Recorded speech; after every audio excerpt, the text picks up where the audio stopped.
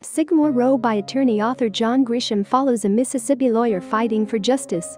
It focuses on Jake Brigance, a fictional lawyer Grisham made popular in A Time to Kill, 1989. The legal thriller was praised for accuracy of its details around the South and practicing law, as well as for its characterization. The novel was met with great excitement as Grisham had not written about the popular character in nearly 25 years. Its themes include Southern culture, racism in the 1980s, deception, and forgiveness.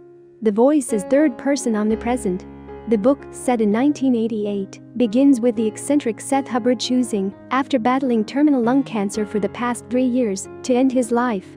He elects to kill himself by hanging on a sycamore tree in Clanton, Mississippi.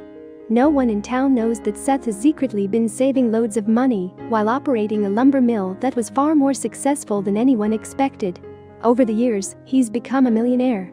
But instead of leaving his wealth to his children or multiple ex-wives, Seth leaves it with Letitia Letty Lang, a black woman who cared for him during the last years of his life. However, his will is handwritten, and his chemotherapy drugs may have battled his judgment. There's going to be a great debate over whether or not the will, written in the last 24 hours of his life, is legally binding. A handwritten will, known as a holographic will, is usually legal in the state of Mississippi. The narrator shows that Seth's family is curmudgeon at best, racist at worst, and greedy without a doubt. They're very loud, say stupid things, and have a mean opinion on everything. Seth knows that his family would only show any interest in him if they knew just how wealthy he was. Seth seems to have expected that his family would strongly object to his fortune being handed over to a black woman.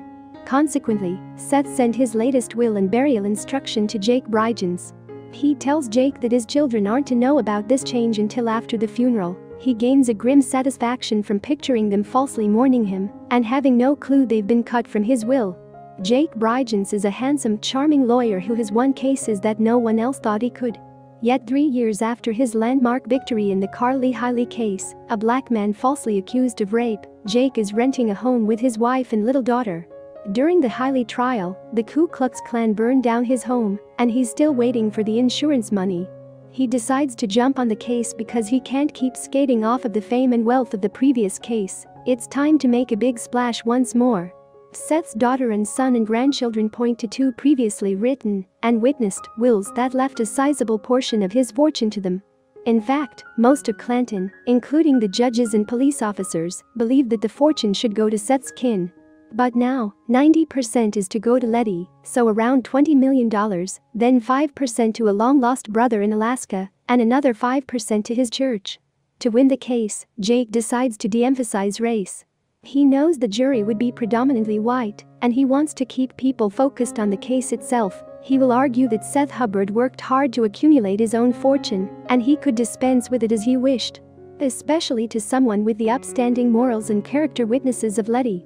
This last part gets complicated after Letty's estranged husband kills 2 teenagers while drunk driving.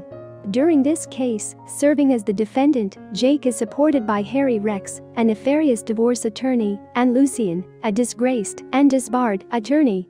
These outsider figures help Jake see the case in new and important lights. In cross-examinations, Jake exposes Seth's children for not really caring about their father by pointing to the fact they rarely visited him during his last 3 years of life. The prosecution then brings up 2 witnesses.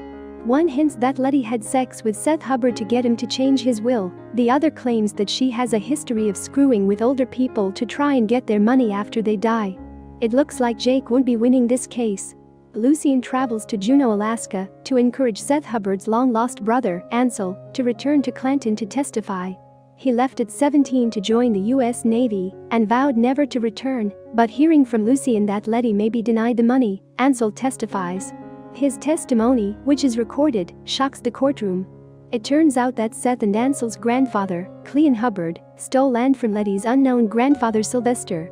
To justify the usurpation of property, Cleon arranged for Sylvester to be lynched on the same tree that Seth ended up hanging himself on.